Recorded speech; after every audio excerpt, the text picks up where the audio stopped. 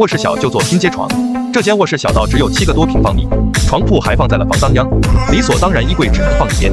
视频狭窄终觉浅，绝知此事走一遍，飘窗也没利用上。火爆脾气的老妈直接砸新装，老太太割双眼皮保你大开眼界。利用飘窗做了拼接床，上面放下专业排骨架，环保又透气。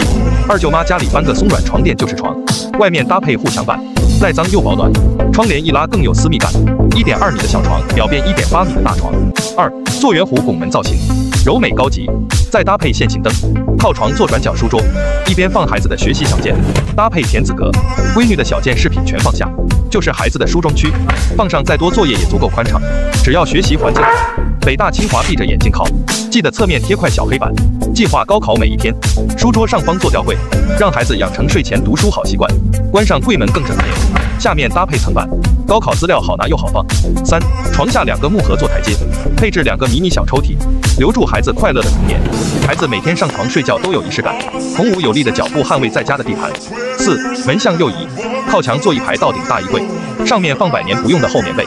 下面孩子从小到大的衣服都能放得下，收纳空间堪比一个衣帽间。中间放说走就走的旅行箱，关上更隐秘。上面挂闺女漂亮的长裙，中间放2个抽拉篮，闺女的贴身衣服全放下，分类放才健康。关上柜门挡灰尘，真的是蝌蚪顶青蛙，绝对顶呱呱。最后看看空间的整体效果吧。